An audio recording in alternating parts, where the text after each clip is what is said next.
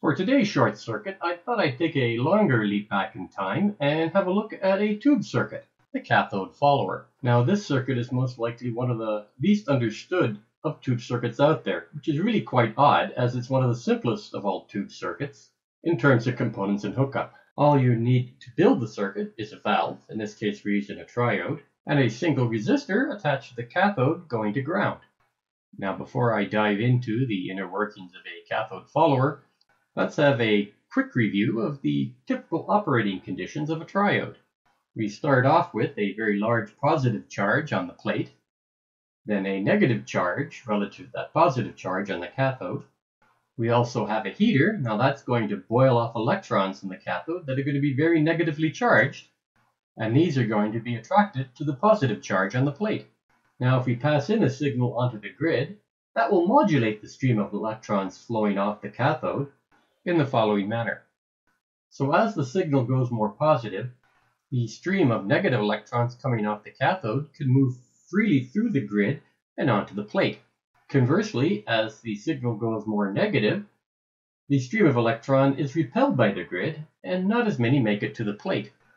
Now this modulated stream will appear as an amplified version of the original signal across the load resistor here.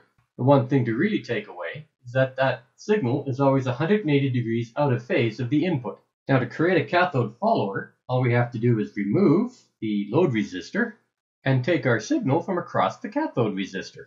Now since the cathode is highly negative, taking the output voltage from the cathode resistor will now oppose the signal voltage.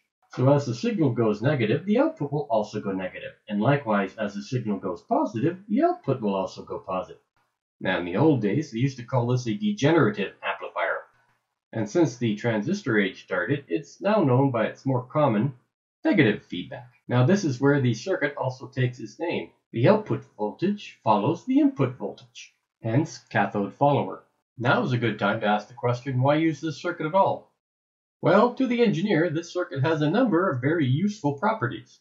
Now I'm not going to go into a great deal of detail on the properties, as engineers love math, and to work out all these properties usually takes pages and pages of math problems. So in no particular order, the properties are: the output and input signals are always in phase. There is very little distortion in the signal because of the negative feedback. The gain of the amplifier is always less than 1. It has high input impedance. It has low output impedance and an extremely wide frequency response, all the way from DC up to 5 megacycles. Now I first ran into this circuit when I was reviewing the circuit diagram of a Hickok Model 288X RF generator, one of my future projects. Now the Hickok manual clearly described the circuit as a cathode follower. Now I just could not wrap my head around what the purpose of this cathode follower was in the RF generator. So after reading everything I could find on cathode followers, I still didn't have any understanding of what the circuit was supposed to do. I then, of course, watched a whole bunch of YouTube videos, and all I got was all sorts of math, and even more confused because, like I said at the beginning, this circuit is usually not understood by anybody on the interweb anymore. So as a last resort, I brought the manual and circuit diagram of the RF generator down to the radio club and asked 2 of the old guys at the club. And in about 5 minutes, they explained to me exactly what's going on. The signal from the main oscillator goes in through this coupling capacitor. Next is the grid resistor, which helps set up the bias of the tube. And of course we have our cathode resistor down here, and we take our signal off that resistor through this capacitor here, which couples it to the next stage. Finally we have this capacitor attached to the plate and then to ground, and that bleeds off any stray RF that might make its way onto the plate and hence onto the B+. Looking at the block diagram, you can see how the signal from the variable oscillator goes into the cathode follower, and then from the cathode follower it goes into the FM oscillator, where it's reused in the modulation section. At the same time, the output of the cathode follower also goes into the output modifier, where it can be selected as output via the output control. Now first and foremost, the engineers that designed this RF generator are using the impedance properties of the cathode follower to great advantage. Because of the high impedance of the cathode follower, the signal coming out of the variable RF oscillator is not affected to any degree by the cathode follower. As well, the signal coming out of the cathode follower is largely distortion-free, and of course in phase with the signal coming from the RF oscillator.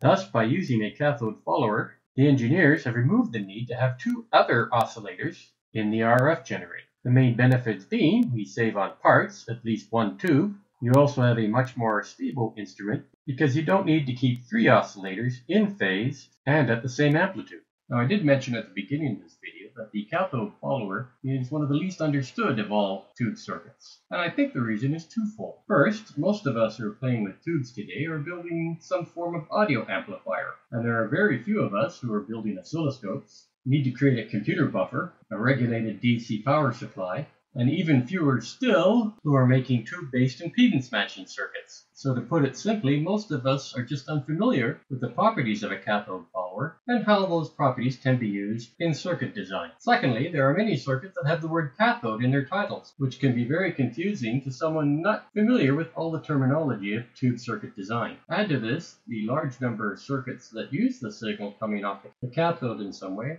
are generally referred to as cathode followers in most texts, so one can see how confusion and misconceptions abound. I can't tell you the number of posts and videos I've seen somewhere online where someone is fascinated with one half of a 12AX7 that the Fender Bassman takes its signal from. I've seen one video where people try to set up extra resistors and capacitors trying to bias the 12AX7 in some special way to get more gain out of that stage. Or they're looking for some special property in that 12AX7 that explains how the tone stack actually works, when in reality all it is a high impedance source for the tone stack, so that the tone stack does not draw down from the amplified source. But that's another circuit.